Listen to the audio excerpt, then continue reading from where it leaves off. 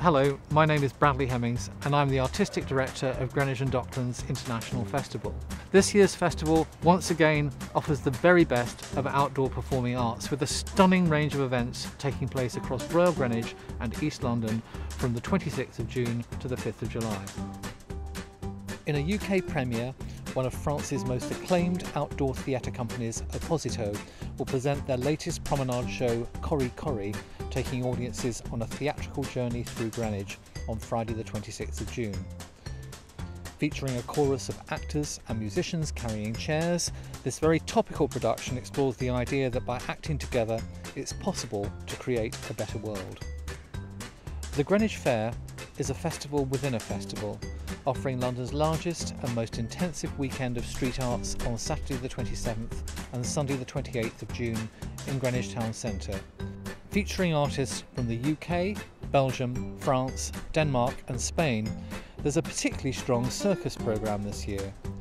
Highlights include a reinvention of 8 classic rock tracks from festival favourites Gandini juggling, a surprising musical performance in a tank of water from the French company Barola Solo, as well as crowd-pleasing Chinese pole acrobatics integrated with special effects from the Flemish group 15 Feet 6.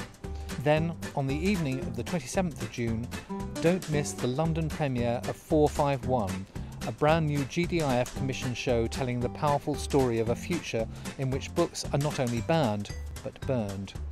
Based on Ray Bradbury's famous novel Fahrenheit 451, the production will take place at Bethnal Green Gardens in Tower Hamlets and is the work of Periplum, a UK-based company who create powerful outdoor shows featuring moving structures, pyrotechnics and evocative sound and music.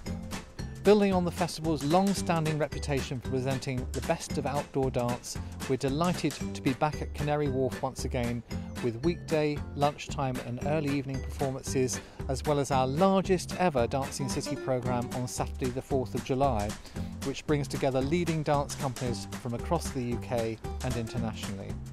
At the Queen Elizabeth Olympic Park, we'll be presenting a programme of exceptional outdoor performances and installations from UK and international companies from Friday the 3rd of July to Sunday the 5th of July. Performances include the UK premiere of the Australian children's theatre company Polyglot's production Tangle, which encourages children and families to create a massive interactive sculpture from elastic.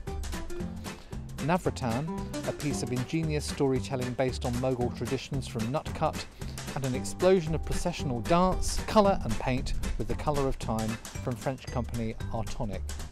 A new addition this year in the south of the Royal Borough of Greenwich is an interactive fairy tale for the 21st century.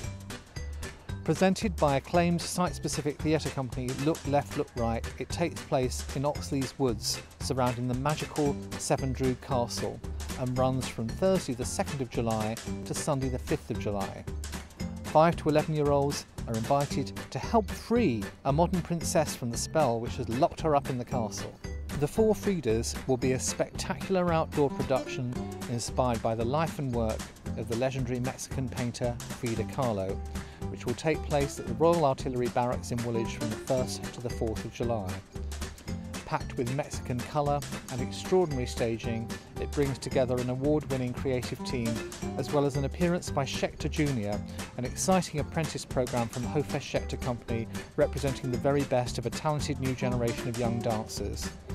There will also be aerial performance, giant video projections, pyrotechnics and an exclusive presentation of the spectacular flight of the Voladores by a group of Mexican women appearing exclusively at GDIF. So join us from the 26th of June to the 5th of July for London's most spectacular festival of free outdoor arts.